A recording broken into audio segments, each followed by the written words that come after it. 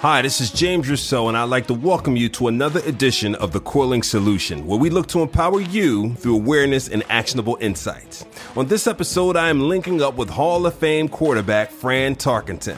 Not only did Fran play 18 seasons in the NFL and was the first scrambler as we know it, but he went on to have a successful career as a sports broadcaster, co-host of the TV show That's Incredible, and become a successful business owner, in fact, owning several businesses. During our conversation, Fran takes us on a wonderful journey through his career. You'll gain some key insights, such as why is an NFL quarterback working other jobs in the offseason and wait a minute, even during the regular season as well? Why did Fran do sports commentating and co-host a TV show That's Incredible? And how do you leverage current things such as being an NFL player to do bigger things in the future? So sit back, buckle up, because we're about to link up with Fran Tarkenton. Well, I am pleased to be here with the great, the one and only Fran Tarkenton. For those who don't know Fran Tarkenton, and I don't know how that could be, maybe you're just too young. Fran is a Hall of Fame quarterback. 1986 NFL Hall of Fame, 1987 College Hall of Fame, 18 seasons in the NFL, 13 with Minnesota Vikings, 5 with the New York Giants. If you get a chance, I would advise you to go back and look at some clips. I've known Fran now for about 6-7 years. At least. And I never realized, Fran, how much scrambling and running you did. I didn't know that. You know, it's an interesting thing. I was the first, quote, quote, scrambler in football. In 1961, I came into the league, and all the quarterbacks were pocket quarterbacks. It was almost against the rules for a quarterback to run or get out of the pocket because the guys didn't want to chase them. Right. And they weren't the same conditioned athletes of today. Right.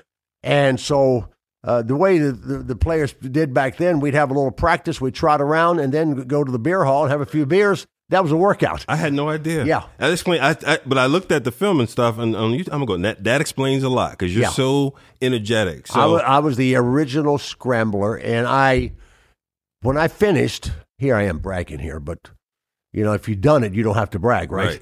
So anyway, I finished my 18 years. I set all the passing records, most touchdown passes, most yards gained passing, et cetera. But I also set the rushing record for quarterback. Is that right? That wasn't a high bar back then. And then Randall Cunningham came along and broke mine. Now Cam Newton's breaking everybody's. Randall, yeah. But then there was no mobile quarterbacks, and I was quote quote the first mobile quarterback and a scrambler, and I was a disruptor. Right. And I got criticized for it. And they yelled and screamed and said, "You'll never make it. You can't win with a scrambling quarterback, and you cannot, they're going to kill you." I played 18 years. I missed 5 games because of injury, and that's it. And so, but it kind of changed. Roger Staubach came after that. And then we had Randall Cunningham came after that. And these guys could really run. And then you go get Michael Vick, who was just dynamic runner and thrower. And then you got Cam Newton, a quarterback weighing 260 pounds. He doesn't have to run around you. He can run over you. And he's another dimension. Then you go to little Russell Wilson, who's my size. And Russell Wilson, he can scramble and he can run and he can throw. So it just made the position what it should be. That's an athlete position, and you should be able to be a double threat passer and runner. And they give me credit for starting that thing out, but I was the only one that really So you started did the trend. I started the trend. That's amazing. I was. They say I was the first one to really become a scrambler, and they had never seen anything like that. And I was a freak. Right. And of course, if you're a freak and you're the first, you're criticized, and you'll never. I'll tell you one story. There was a great defensive end, Gino Marchetti. And he's in the Hall of Fame, and he played for the great Baltimore Colts championship teams, and he's still living in Philadelphia. And Gino was a big Italian, best defensive end I'd ever seen. I'm playing against him my rookie year. We beat the Colts in my rookie year, and after the game, Gino said, Tarkenton kid, they'll kill him. He'll never make it past his first year, and he'll kill him.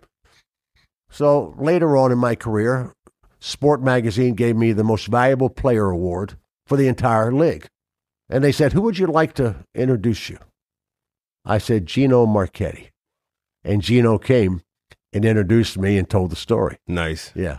So I'm gonna give you one free for you and your agent. Yeah. There should be something, a T-shirt, a jersey, or a sneaker. The first scrambler, the first scrambler. But I think it's too late. You know, it's funny because we used to play Madden. My son would pick the Falcons, because he would play with Vic and run. Yeah. And you know, I'd play up, and then he'd throw the ball over my head. So, and then Fran went on to be a TV personality. Yeah. Commentator on Monday Night Football, and then co-host on That's Incredible. I used to watch That's Incredible. Yeah. Right. Yeah, I was co-host with Kathy Lee Crosby and John Davis in the early 80s. Right.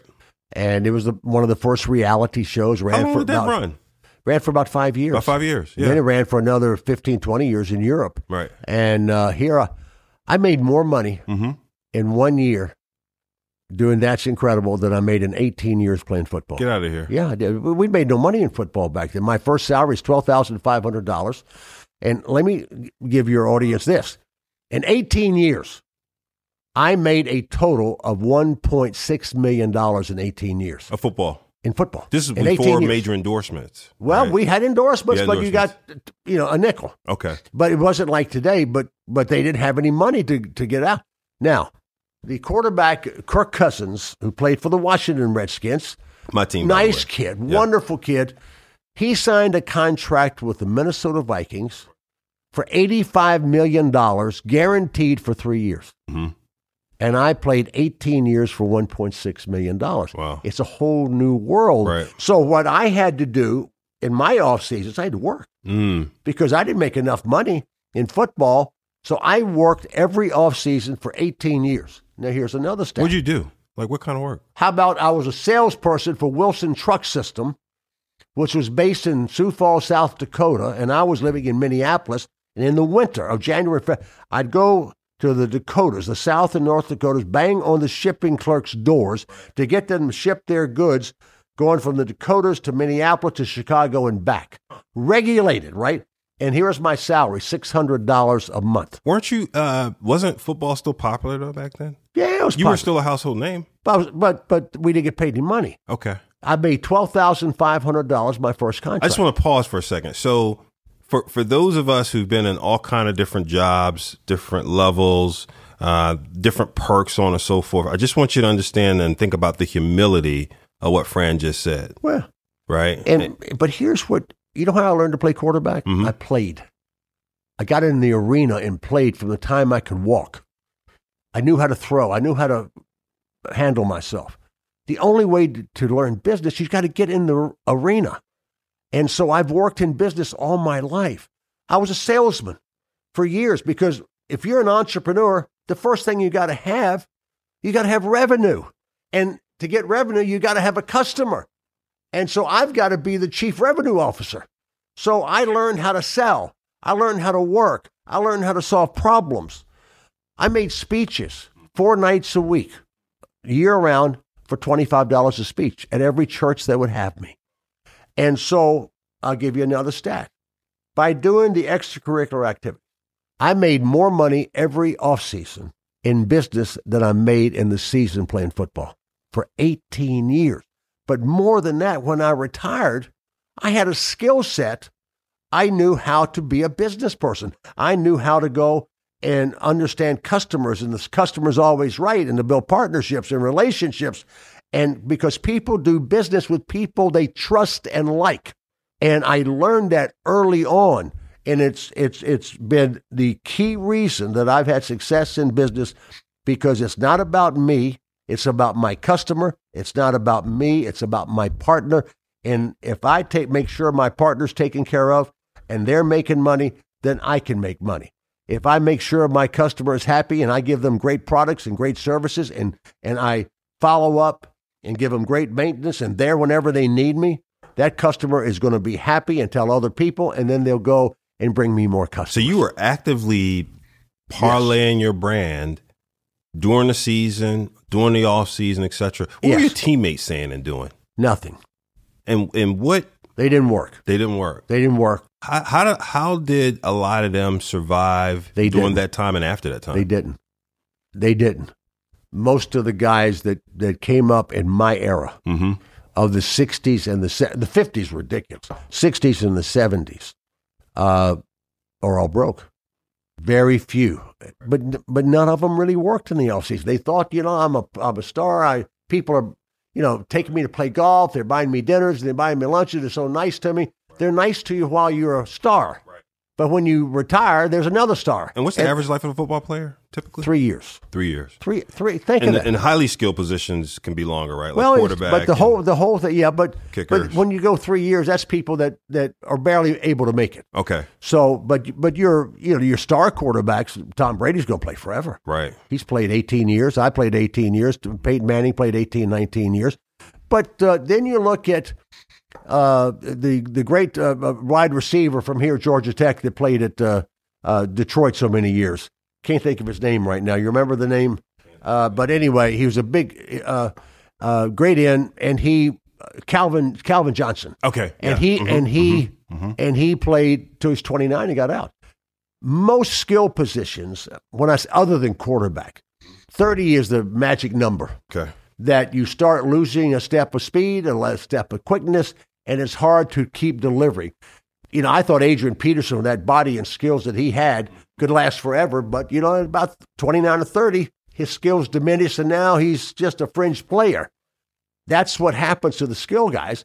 The defensive guys, now with the physicality of the game, concussions, all that stuff, hard for many of them to go beyond 30. 30 is kind of a pretty good mark for people, even the linemen today. So what you did theoretically should be the strategy for most players. Yes. Building your brand, to parlay your brand and do something like you did, going to television, because then the third thing you did was become a software executive, right? I'll go back. I delivered papers at a paper route in Washington, D.C. when I was 7 years old. And back then you delivered papers 7 days a week. And once a month you go back to the people's houses and you knock on their door and they pay you for the fee. You had to go collect. I'm 7 and 8 and 9 years old in Washington, D.C. doing that.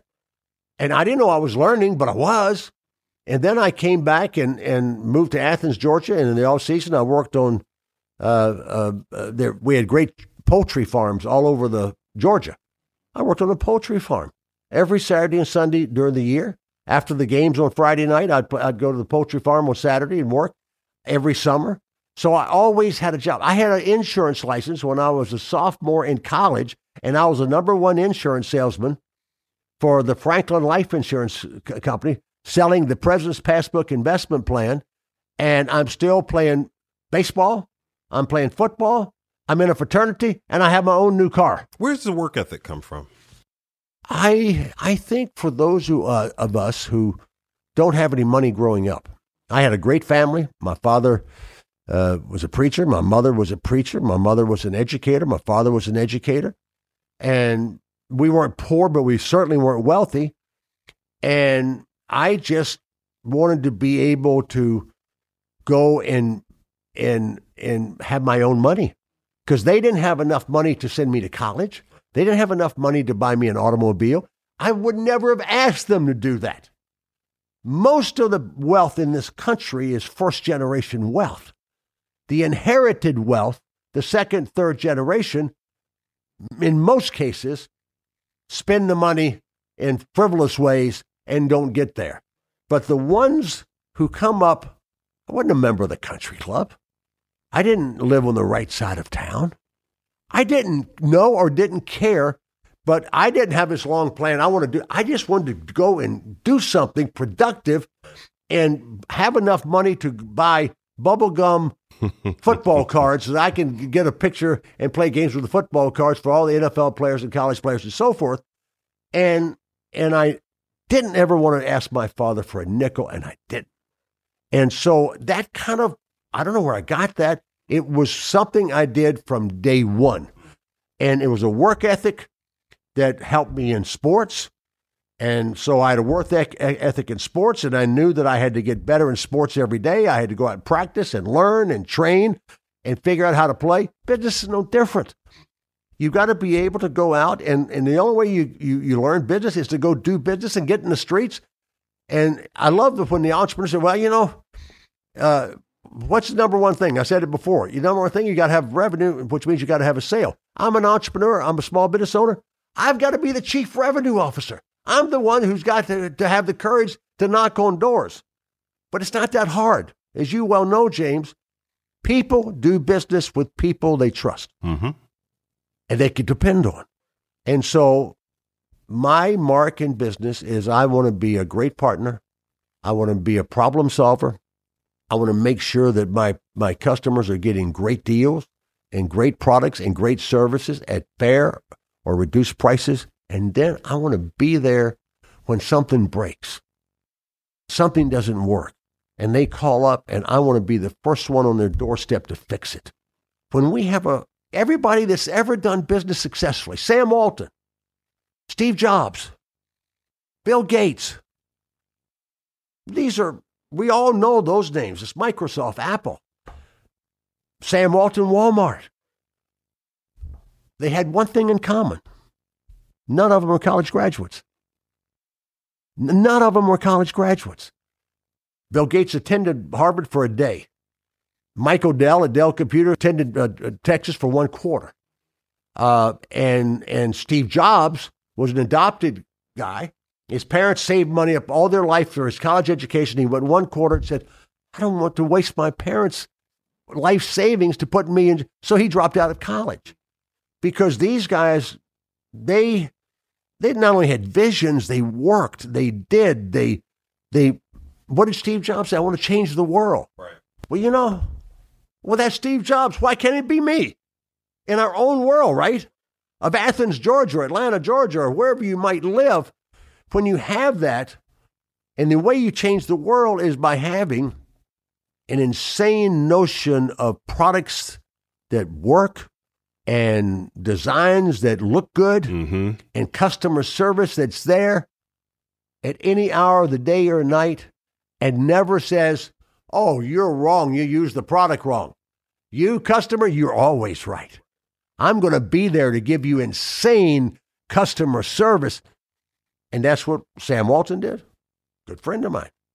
Steve Jobs, I didn't know him well, but I sat down with him for 3 hours one day after Apple had fired him the first time. Bill Gates I've never met, but I knew Steve Ballmer, his number 2 guy, who became the number 1 guy. And it was the culture of these people when they're in their backyard trying to come up with something to go. And it's not magic, because here's the deal that I've learned. In football, I had to get better every day. People said, well, gosh, did you change your game plan from year to year, from game to game? I said, I changed my game plan from play to play, from quarter to quarter. Because if I got something working, that defense, they're smart. They got people up in the stand, up there, they're looking at our offensive formation, what we're doing, and they got an answer for each one of them, so I had to keep changing. If you think you've got the answer, you don't. If you're not curious and hungry to learn anywhere you can, how do I become better at what I do? How can I serve a customer's needs? Well, first of all, you need to ask some questions, what they need. Yeah, that's something I've always noticed. Whenever I would talk to you, always had questions. Yeah. Anytime we talked, I'd be calling you for something, and you say, "Hey, James, what's going on with so on and so forth?" Right? And then I always walk away from a conversation going, "Yeah, your intellectual curiosity was always off the scales." When these different opportunities, so from the NFL to commentating, and then to That's Incredible, from that to the software, and then the Go Small Biz. Each one of those, were they opportunistic and happened to you, or did you go out and seek those? All the business, I went out and sought those. Okay. And everything revolved around that. Doing That's Incredible. I'm not an actor, but why I did that, I funded my businesses. Why I went out and made speeches, I funded my businesses. Doing Monday Night Football was the most boring thing I've ever done because I sit in a booth up there. It was the early days of Monday Night Football. I'm up there with Howard Cosell, who's iconic. Frank Gifford, a great player. And Dandy Don Meredith was iconic comedian. And here we are, 3 or 4 people in the booth. The game's going, nice catch, nice run. Whoa, what a nice tackle. And when the game's over, I had no emotion. Right. Because I had nothing invested. And wasn't like playing. And it was boring. I got out after 3 years, stopped it. Gotcha. doing That's Incredible was pretty boring. I was reading a teleprompter. I wasn't creating and doing something. If I was the producer, director, those are the ones that were doing something. But I did those only to fund my businesses. Got it. So now, Go Small Biz. When did you launch Go Small Biz? 19 years ago. 19 years ago. And what was the thought? Because, I've talked to several folks about Go Small Biz, which I love the company. And I'll probably never do it justice when I describe what it is. I'll tell you how I describe it, and then you'll probably hit me. But what I usually say is it's a company centered around helping entrepreneurs be successful, right? Yeah, but first of all, not many people in America, unless you're a small business person, understand who a small business person is. Right. And we have 29 million small businesses in America, 1 to 10 employees. 1 to 10 employees. And help me with the stats of how many are starting every month, and there are 550,000 startups every month. Right. And there's a big failure rate because these people don't have access to capital. Venture capital doesn't go to the small business entrepreneur. None of the consulting companies go to there. The banks won't talk to them, and so forth. So that entrepreneur is out there on their own, and they have no help. I didn't even know when I started Go Small Biz what that was, because most of my work was with Fortune 1000 companies. That ain't small business. So anyway, this is where the job growth is. This is the most diverse group of people, because it's not just millennials. It's people over 50. It's African Americans. It's Hispanic. It's women. It's so diverse and wonderful. And this is the biggest job creator we have, with no help. And so I got with my chief financial officer, who came out of a big accounting firm, Ernst & Young.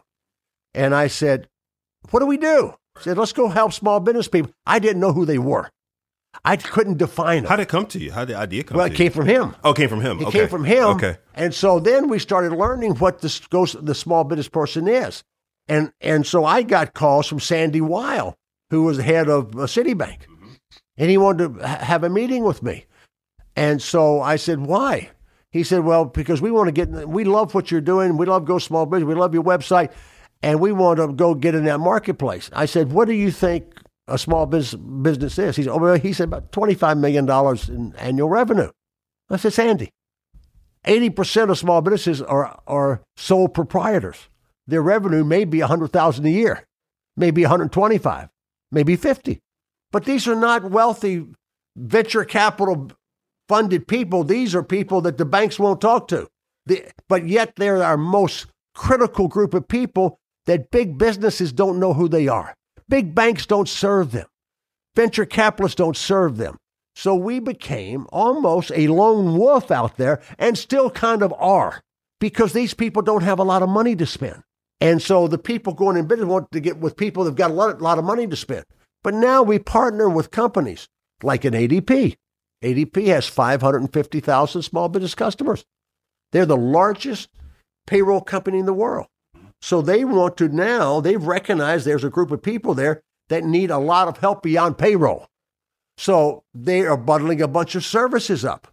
So services about HR services that, you have access to an HR person, because they don't have an HR person in-house, and you're hiring somebody or firing somebody. You need to talk to somebody about, are you doing it right or wrong, and what the rules are. All these things they never know, and they get themselves in trouble. So we provide them with the internet. We can do anything. Teach them how to sell. Teach them about customer service. Teach them about the things we just talked about that are going to make their business go. Oh, I want the secret product. Well, there is no secret product. Because if Apple comes out with a new iPad, then Microsoft's going to have an iPad's a little better, and then Google's going to do something. And so they're all in the same space, and they all end up, if you got something that's working, everybody. Now we got Amazon going out there, changing the world of buying, and they started out selling books. Selling books, and look at them now. Now, the whole world's going to come after Amazon, right? They won't have they're almost by themselves out there. But that's going to change, because it all changes. You said an interesting thing. We can give to your listeners. You said, I'm curious. I ask questions. I'm 78 years old. I've got a little energy here. I'm never going to retire. But I am more curious today. It's so much fun. I don't know anything. You don't, as you're listening to us, you don't know anything really. And that's what you got to say. And I ask questions. I'm curious about everything. And that's how I know this. I've got to be smarter tomorrow than I was today. And the only way I'm going to get smarter, I've got to read things that educate me. I've got to look at things that educate me. And then I've got to talk to people and ask questions. And the third is the most important because people want to help you, really. All you have to do is ask questions. And I ask them I've got a technology guy. You just saw Larry in there, right? So I'm a big shareholder in Apple. I have been for the last 2.5 years. I love Apple, but I don't go through a stockbroker. I go out and I learn the companies myself. I know their products. I go to Larry every day. Tell me about this. They've just launched this HomePad, and now it's going to do that. It's going to do this. It's got better sound, better this, better that. And so I read, and then I ask Larry. Right. And then now I've got people, the technical people all around the country. I call them up. What does this mean? And then I learn a little bit more, and I get a little bit smarter, and then I learn how to handle that company and that stock a little bit better. I have a better shot of when to buy and when to sell. Are you going to be perfect? No, we're not going to be perfect. We're all imperfect. But the thrill of learning, I learn at a faster clip today at 78 than I did at 20, 25, 30, 40, 50. Because, when we're coming up, we want everybody to think that we got our act together and we're smart. I want you to know that I don't know a lot. It's hard to believe you're 78. Yeah, that car's too fast for you to be 70. That car's too fast for you to be 78. Well, I don't. And when all you people listening, and James is sitting here in such great shape himself, it's a number at 50. It's a number at 30. It's a number at 78. I don't ever give it a thought. I don't give it a thought because my whole role in life is to solve problems and to help people. That's it. So now 18 years in with entrepreneurs, what are some of the, when you started, you probably had one idea in mind. This is how I think we'll help entrepreneurs. Along the road, what have been some of the biggest learnings? I didn't know. I didn't know what an entrepreneur small business was. I was a small business person. But as I told you, I was working with Fortune 1000 companies. I was on the board of directors of Coca-Cola Enterprises when they were spun out of Coca-Cola. I was on the board of directors of Blimpie. I was so I kind of learned, and I learned I didn't want to be on the board of director. Is that right? Yeah, because they're useless. They have no power. They can't make or break the company. The guys that will make or break the company, whoever the CEO and the management of that company, and how good and creative and innovative, and how they're not going to do it by themselves, but many of them think they can do it by themselves, and they treat their people horribly, scare them, and they move on their way. I'll tell you, one of the great role models of a CEO is the CEO of the biggest company in the world. His name is Tim Cook. And I have a dialogue with Tim Cook. Tim Cook was an operations guy under Steve Jobs. Now, how do you follow Steve Jobs? Maybe the most creative genius the world's ever known. Certainly our generation, right? He dies. And here's an operations officer has to follow Steve Jobs. Now, Steve Jobs, when he started Apple, got the first PC up and going. Then the big money, the suits came in. The board of directors came in. The public company. Guess what they did? They kicked him out to bring a guy who was the head of marketing of Pepsi-Cola, but he was a sophisticated business guy, put him in as CEO, and just about killed the company. A few years later, they got on their knees and begged Steve Jobs to come back when the company was going to fail. And here we have iPhones and iPads and all the stuff that's come out. And you have this creative genius in Steve Jobs, college dropout, and now he dies. And Tim Cook is there. Let me give you Tim Cook's background. Auburn, Alabama. Now, I'm from Athens, Georgia, and I know the world thinks we're redneck idiots down here, right? And we're all bad things. And here's a guy that goes to Auburn University from Auburn, Alabama, in the deep south of Alabama. He is openly and proudly gay. And he is the CEO of this company And I'm telling you, what he has done is the greatest job, and the people love him. The customers love him. I'm playing golf in Pebble Beach a year ago. And to play golf at Pebble Beach, you got to make reservation way in advance, and they also have foursomes out. So my wife and I play, and they always put us with two people. One of the people they put us with was a top-ranked executive at Apple. And so I asked him, and I would not give his name. I said, tell me about the difference between Steve Jobs and Tim Cook. You know what he said? No comparison. I said, give me more. Right. Here I am. This is good. I'm asking questions. I'm not trying to argue with somebody. I just want their opinion. And if you're going to get their opinion, then argue. What if he said to me, well, they don't compare. Oh, you mean Steve Jobs is a lot smarter. I didn't do that. I wanted him to tell me what he's going to tell me. And I didn't know what he's going to tell me. So I said, tell me more.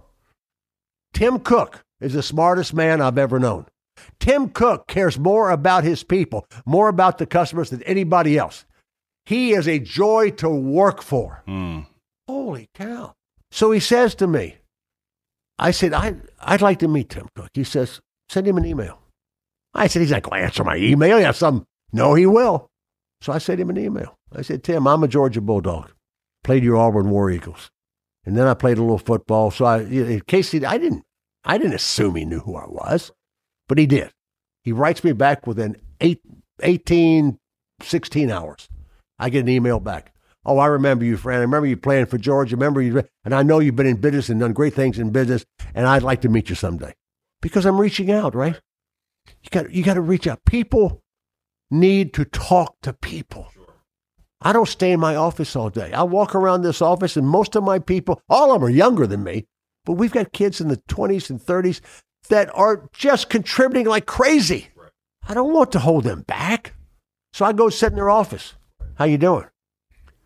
Everything going okay? What's not going good? What would you like to do? And all of a sudden they start talking to me.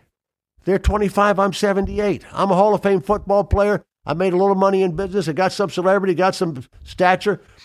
I go in there and they come into my office now. They have enough. They'll come into my office without, I don't need an appointment. Come and sit down and tell me what you need. And you can feel that in the culture here. Yeah. I was going to tell you that later when we got done. Yeah. But I was thinking about that today. Observations, because I'm preparing for a speech later this week around company culture. So my radar is really up right now. Because for me right now, personally, one of the best things we can do as leaders is really work on company culture, right? It's everything, right? Everything.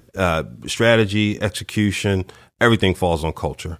And you have an amazing culture here, right? I think, more I think about it, we've probably known each other now more like 9-10 years. Probably so. Because when I first got to Allstate, right? Yep. And you ever since.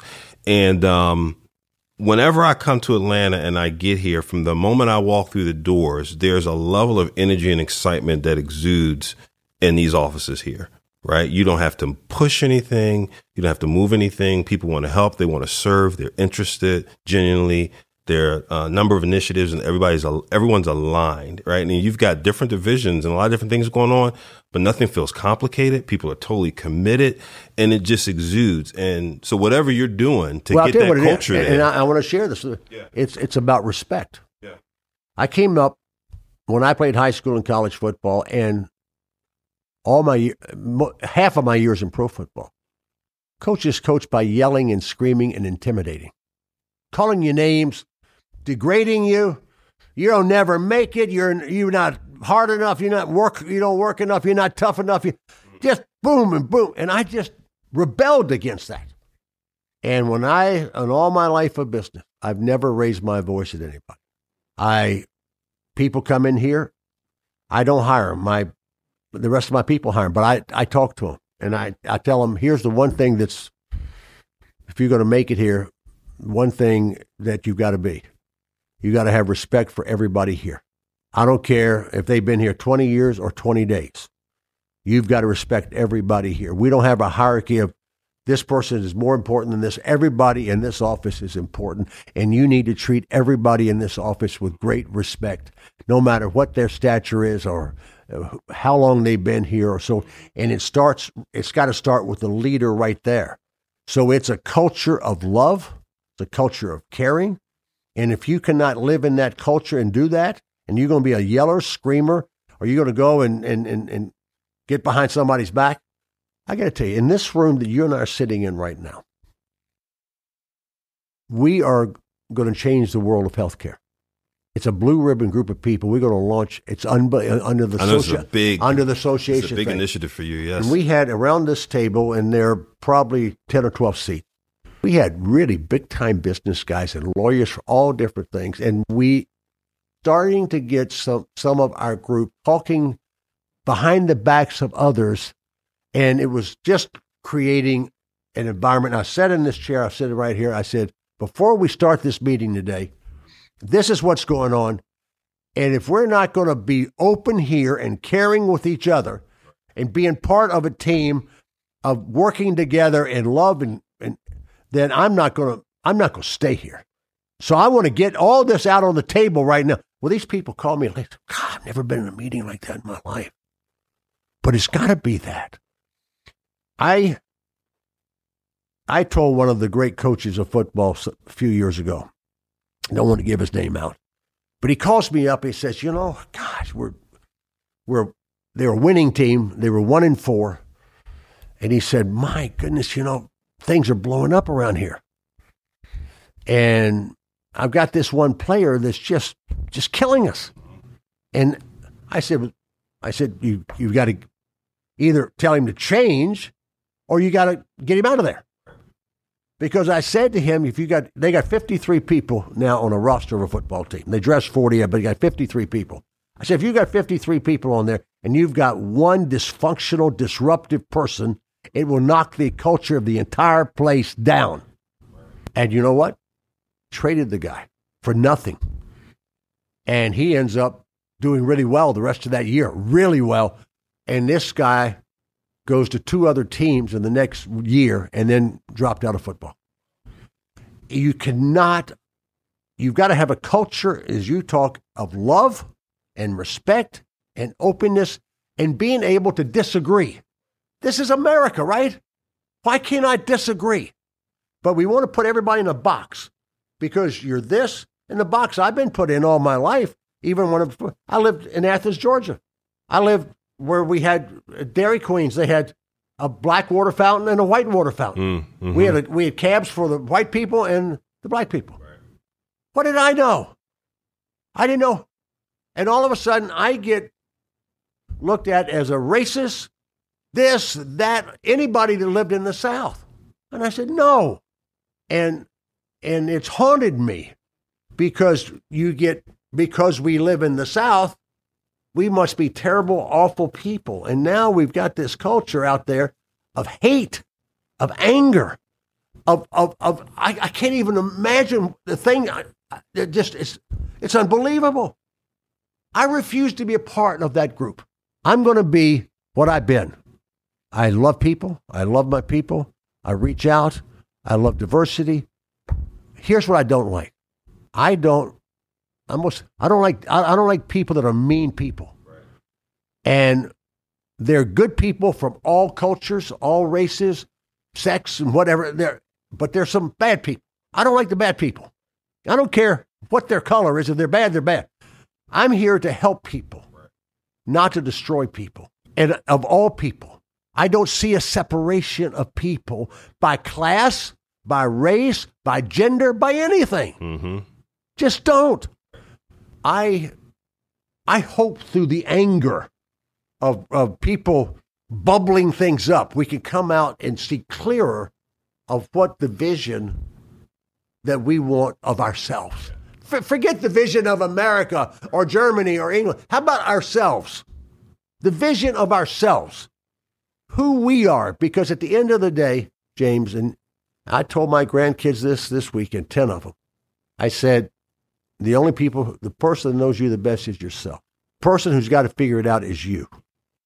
You can ask questions, and you should, but you've got to figure it out for yourself. Absolutely. And if you're going to try to say, oh, I'm getting a bad deal here. I wish I was born wealthy. You're not. I wish I was born to this race, to this gender, to this thing. Well, you're not. You didn't. This is who we are. Take it and do something with it, and do it with great love and great care. Absolutely.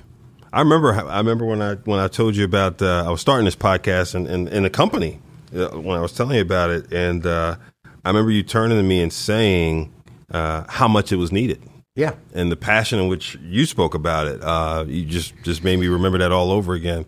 When you kind of, as we begin to wrap up a little bit, you're so passionate and your level of conviction about small business owners and helping them and what they mean to the fabric of the country.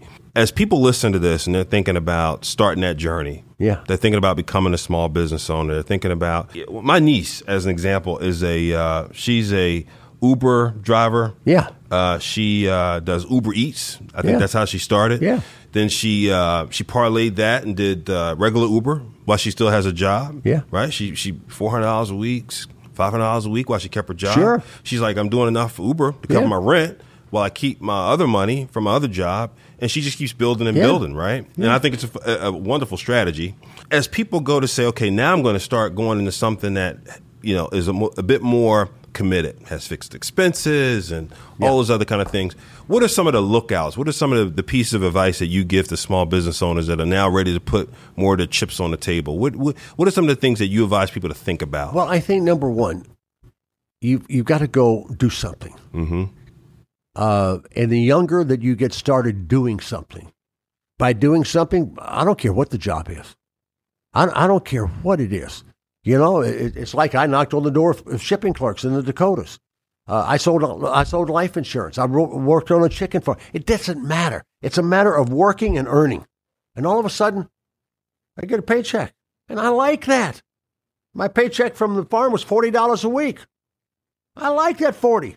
But if you get 40, you like to have 80. Right. If you get 80, you like to have 160. And by doing something, it doesn't matter what the job is. High school kids, college kids, go wait tables. What an education that is, right? And if you really do a good job waiting tables and you're really good with the customer, that customer is going to tip you. When I go to restaurants of any kind, I don't go by the 20, 30, 40. I'll go in, and if I get really good service, I give them 100% tip. Is that right? 100%. I want them, the people there, and I don't say anything. They don't know who I am. I want them to see, what did I do to get this 100% tip? Mm. You learn from that, right? And so it's not what you do, that you are doing something. And from that, so many people, I want to be wealthy. Well, you can be, but you got to start doing something and getting paid for doing something and seeing the value of that and seeing how to make that work. And so that's the greatness. And we're in America. We can do that.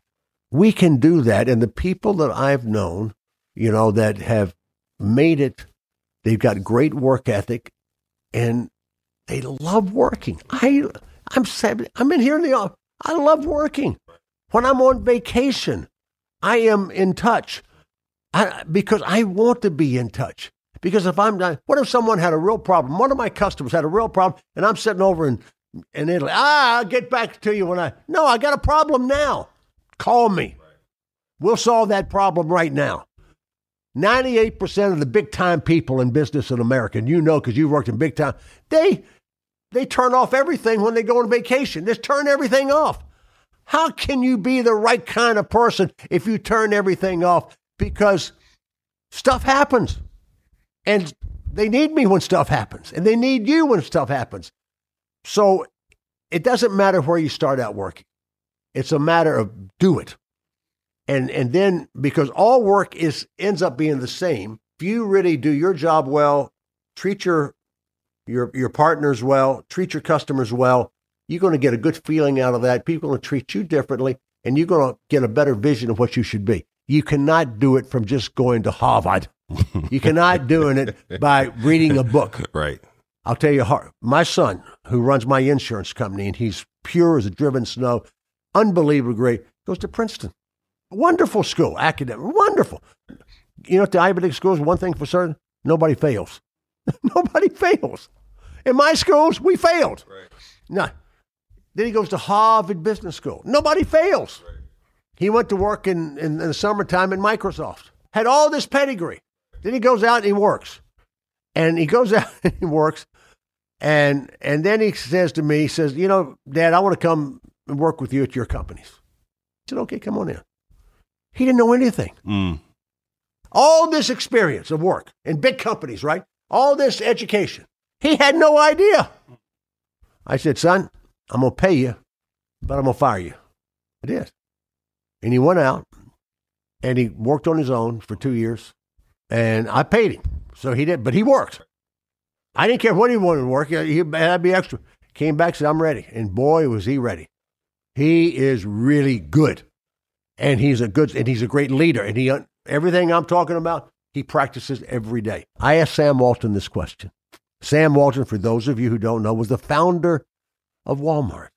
No college education, started in Bentonville, Arkansas, in a little bitty room, no bigger than the room that James and I are sitting in today. I don't know, it's 20 by 20, 30 by 30, and he had no money, and he's in, not the technology business, he's in the goods and services business. And so he built it. And if you look at the top 10 richest people in the world, 3 of them will be Waltons. Biggest company, most employees anywhere in the world. So I asked him one day, I was in his pickup truck with him in Bentonville. He never had a new car. And in his pickup truck, we're going over to this little place to have lunch. It wasn't the country club. He wasn't a member of the country club. He didn't play golf. And I said, Mr. Sam, when's it enough? And he always thought before he answered me, we might have driven another mile. I didn't peep. I gave him the question. I sat there jerking along in that old pickup truck, and finally he says to me, never enough. What do you mean it's never enough? He said, every morning I wake up with the fear that people won't come into my Walmart stores anymore. Now, this is a secret for your people. Every morning I wake up with the fear that all of our business is going to go away. So I wake up with a sense of desperation. I got to be sure I'm there. I got my ears open, and I'm looking, and I'm seeing, and I'm reaching out, and questioning: are we doing the right thing? We got the right products, the right services. We're treating people the right way, and so I've got that little chip. I learned that from Sam Walton. Every great person I've known has that little chip on their shoulder when they get up. Not a chip of anger, a chip of better. And make sure, because if I got that little chip, then I'm seeing more things, I'm hearing more things, and I can make better decisions. So there we are. Thank you, Fran. Thank you. Last question. Yeah. If we're going to have one more person on this podcast, who do you know you would recommend that be? I'm going to cheat here, because you're going to have Will on here, aren't you? At one point, yeah, absolutely. Because Will runs all of our Go Small Biz stuff here, and he's 37 years old now, and you should have him on because he is practicing everything that I've said, and you put intelligence with that. It's amazing. But if you had one person that, I'll give you a few people. I would give you Bill Belichick, and I would give you Nick Saban. And they're great friends. They're very much alike. I don't know Belichick. I know Saban well. These are the 2 greatest coaches of all time. One pro, one college. Wow. And they are not driven by the press. The press, they're journalists. So nothing wrong with that. They're writers and journalists. They have no idea how to run a football team or how to run a business or how to run a country. And it's fine for them to write their stuff, but you cannot depend on their stuff. So Belichick, what's he do when he has a press conference? Well, we're moving on. Next question. Well, that was last week's game. We got to worry about this week's game. Right. And and they don't seem to have a lot of personality, but they got a great empathy for what they do, and they are learning every day. These are 2 people that are extraordinary. Now, I'm going to give you a business guy that's still living. He's a precious soul. His name is Bernie Marcus. Okay. Bernie Marcus is now 87, 88 years old. He's got his fastball. Founder of Home Depot. From the dirt up. He was a immigrant, Jewish refugee, I think from Russia. Lived in tenement housing in New Jersey. And from that background, He goes and builds Home Depot from nothing. He's enough. I just like these people. I think, call up Tim Cook. Different problem, right? But here he comes from where he came, was mentioned, from Alabama.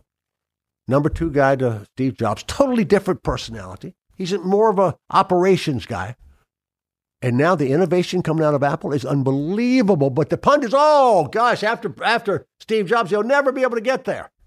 They're going to be the first company to get to $1 trillion. And Tim Cook has been the CEO for 5 years, 6 years, 7 years.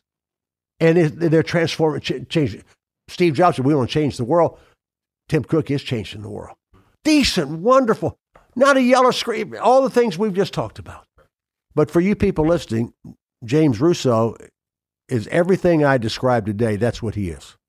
When he walks into our office, our people run in here to see him because he is the right kind of guy with the right kind of stuff. And he's a guy that cares about people, unbelievable business background, life background, and we become great friends over the years. Thank you, Fran. So I'm glad you're doing these podcasts because it's education for the people. You don't need to go to Harvard or any college to get an education of how to make your life better. You just don't have to. But you need to be open to learning. Don't be a yeller, screamer, hater. If someone's a Democrat, respect that. If someone's a Republican, respect that. Someone liberal, respect that. Someone conservative, respect that. Have discussions, change views, but don't yell and scream. Don't call names. And we can all be better that way. And I'm going to tell you, I just feel, I know everybody is down and out about today and all the yelling and screaming and da-da-da. I'm optimistic about today. We spent a lot of years with our politicians in Washington that did nothing but raise money and get reelected again. And I think you've got to go through some turmoil to come to find something. But the one thing I know we got to do, we got to make our country better every day. And we got to be better people every day and more engaging of all people. Anger never wins. Hate never wins. And I don't practice hate and I don't practice anger. I practice goodness and helpfulness. As you said, 78, and I'm a happy 78. And I cannot wait for the rest of the day to get going and for tomorrow to happen. Yeah. Thank you so much for being here, Fran. My pleasure. Thank you for linking up with me for another episode of The Quarreling Solution. 3 important notes before you leave. Number 1, please subscribe. If you're listening on iTunes, Google Play, Spotify, or whatever your service of choice, you will see a subscribe button. Please use it. You will then be notified each time a new episode is available. Number 2, please rate and review the podcast on iTunes or, again, whatever your service of choice. As a new podcast, this is very important for us. It is truly one of the biggest ways you can support us. Number 3, this program is about empowering you through awareness and actionable insights in the areas of personal and leadership development, entrepreneurship, and social justice with a focus on education in particular. As you listen to the show, you will have questions. You will hear some things that are new to you and maybe terminology you've heard for the first time. All of those things are good, and I am here to serve you. Go to our website, thequarrelingsolution.com, and right below the show notes for that podcast episode, you can ask your questions right there. You can mention the challenges you face in the areas I mentioned, and you can even tell me about other guests you'd like to hear from. Thank you so much for linking up, and I'll see you next episode.